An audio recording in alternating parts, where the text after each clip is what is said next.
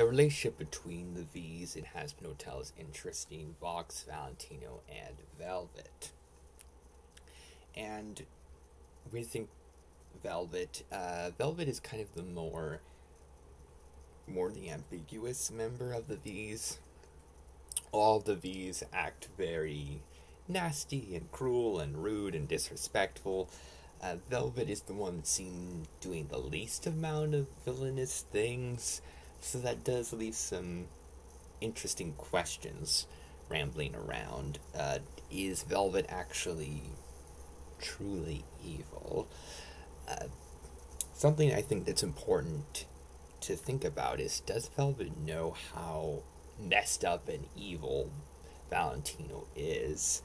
Um, Velvet seems like a character that kind of just wants to do her own thing, and she hangs out with the other two V's when the situation calls for it, and I guess enjoys their company to a certain extent, but I don't think she spends as much time with Vox and Valentino as Vox and Valentino spend with each other. So, is it possible that Vox is keeping Velvet in the dark about what Valentino is really doing and how messed up and wrong it is? I mean, Velvet certainly knows that Valentino's doing so bad, messed up, horrible things, but does she know how horrible it is?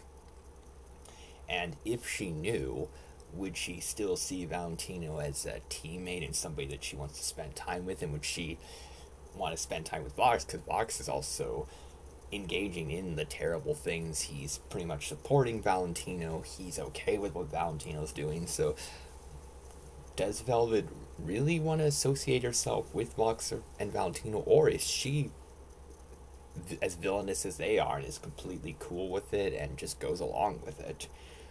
So I think that's kind of interesting to know, because Velvet so far seems to be the least villainous of the three, which is still a very small victory, and Velvet is shown to pretty much be disrespectful. She doesn't seem to have very many heroic qualities, but she seems to have the most potential to have humanity in her. So I think it's an interesting thing to think about, is she actually evil, and would she actually want to spend more time with Vox and Valentino and continue being their friend, or whatever sort of weird relationship they have going on after figuring out what Vox and Valentino are doing, and does she already know everything that they're doing?